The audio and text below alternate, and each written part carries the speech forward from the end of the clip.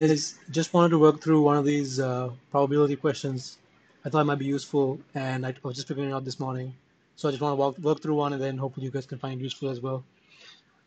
Okay, so here we go. So I'm looking at the practice exam question number 20. A test to see whether you suffer from malaria is blah, blah, blah, blah. And then so we are given the sensitivity is zero point 0.7 up here, zero point 0.7. Hopefully you can see all this. It's not too blurry. Okay, zero point 0.7, and then we have the specificity is 0.8, and we have the prevalence, which is probability of z is 0.1, 10 divided by 100, right? Okay, so what we asked to find is the probability that given that Angela tested positive, what is the probability that she does not suffer malaria? So not z, right? Okay, so instead of trying to remember all these equations, I think it's easier if we just remember the one thing, which is the Bayes rule, right? And we know, so if we just say call this A and call this B, then all of a sudden it's more familiar, right? So we can say this that we can write this out as probability of A given B is the probability of B given A. Oops, geez. Okay, probability of B given A times the probability of A, right, divided by the probability of B. So now it's pretty familiar. Now we can just plug in the Z's and T's, right? So we know, okay, so probability of A, B is T, probability of T is not Z, times the probability of A is not Z, divided by the probability of T. Okay, so now instead of remembering that big ass equation, it's pretty annoying, right? So we can just now look at this and say, okay, the bottom part of the equation is just expanding this out, right? So we can say, okay, so what does that mean? Well, this part is in what ways can T be true, right? So we can write this out as probability of Z given T is probability of T given not Z times the probability of not Z divided by all the ways that T can be true, right? So T can be true if someone has the disease and it's the test is positive, or someone doesn't have the disease and the test is also positive, right?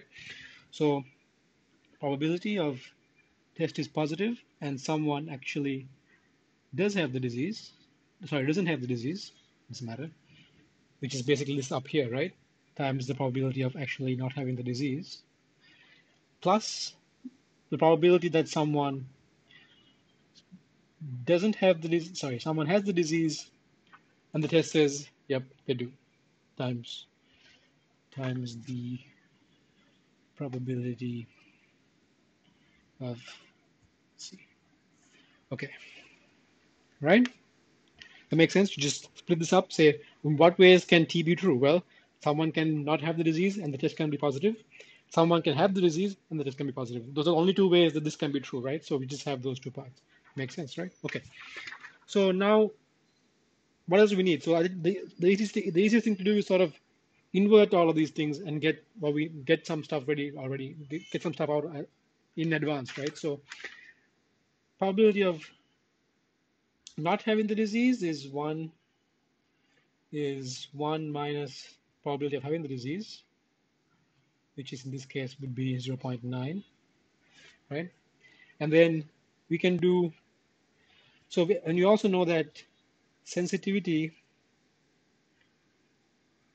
we can rewrite this in probability terms, right? We can say that's the probability of getting a positive test while actually having the disease, right?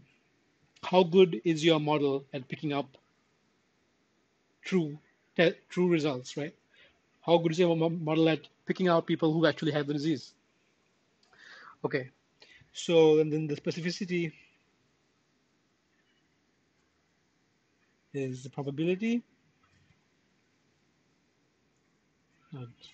How good is your test at picking up people who don't have the disease? So someone will do. So how good is it saying, nope, you don't have the disease, right?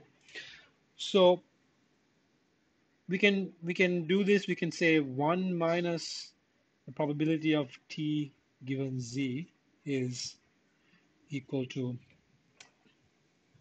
the probability of not t given z. So, this is saying probability of not having a positive result on your test given that you have the disease. So that'll be 1 minus this. So that'll be 0.3, right? And then we can do the same thing here. 1 minus probability of not t given not z is the probability of t given not z,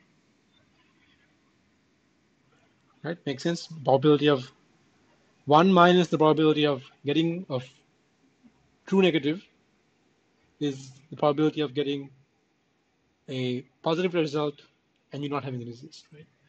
So that's 1 minus 0.8, so 0.2, right? Okay, so once we have this, it's just a matter of plugging and chugging everything, right?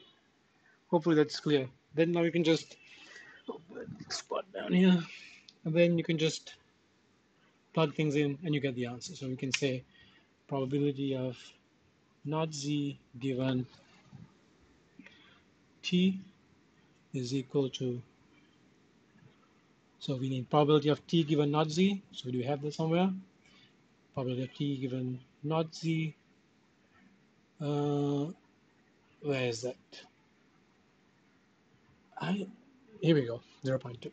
0.2 times probability of not z, which is up here, 0.9, divided by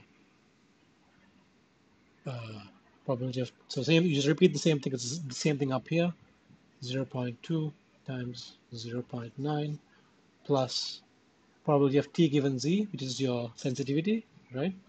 And that's 0. It's up there, 0.7